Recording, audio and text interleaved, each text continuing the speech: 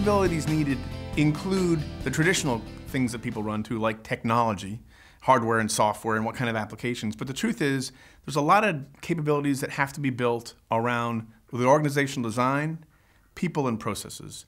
Because the truth is, when you finish building your infrastructure and you've got big data and big analytics, you've got to figure out who's going to use it, how's it going to be used, what kind of analysts are you going to have? Do you need data scientists or just analysts? Do you need a business solution architect, or is it a simple database?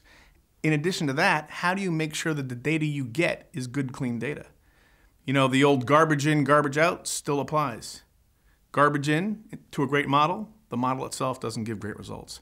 So data hygiene, data cleansing, making sure data is clean, and having data governance around who's responsible for keeping and securing clean, accurate data that gets fed into the big data analytics becomes very, very important. So it's more than just the hardware, infrastructure, software, and applications. It's the people and the governance around it. And we see companies and clients working towards centers of excellence and distributed centers of excellence, but they focus on that kind of breadth.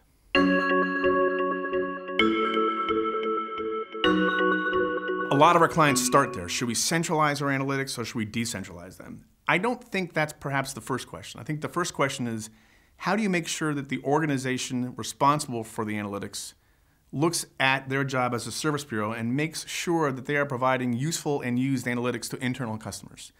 There are advantages to centralizing. As an example, some of our more advanced data scientists, you know, their definition of a funny joke is about SAS and SQL. Most of us don't get that. They want to be in a culture that makes them rewarded and protected, but they want to see their analytics used and useful.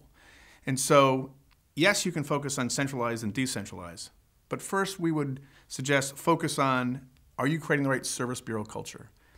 Are your analysts doing analytics for analytics' sake or to help the business, and who in the business, and does that business user believe they were helped?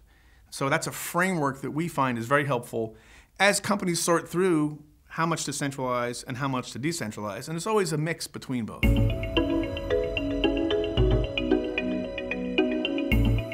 There usually are 4 or 5 kingpin roles where a tremendous amount of deep expertise can be shared in a way that helps a lot of internal constituents and customers. Those roles really fall into the data scientist category, business solution architects, campaign experts, and advanced modelers. Those roles are really critical.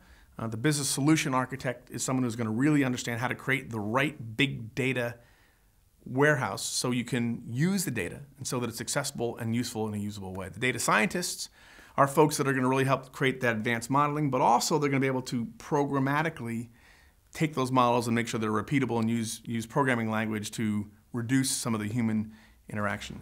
The campaign experts are the folks that's that last mile. If you got a great model, but you can't turn the model into a campaign that touches a consumer or a customer, you've got nothing. So campaign experts are that last mile that make sure that the models get turned into results that turn into actions. And those are some of the key roles that are really, really important to make sure that a client can leverage big data effectively and quickly.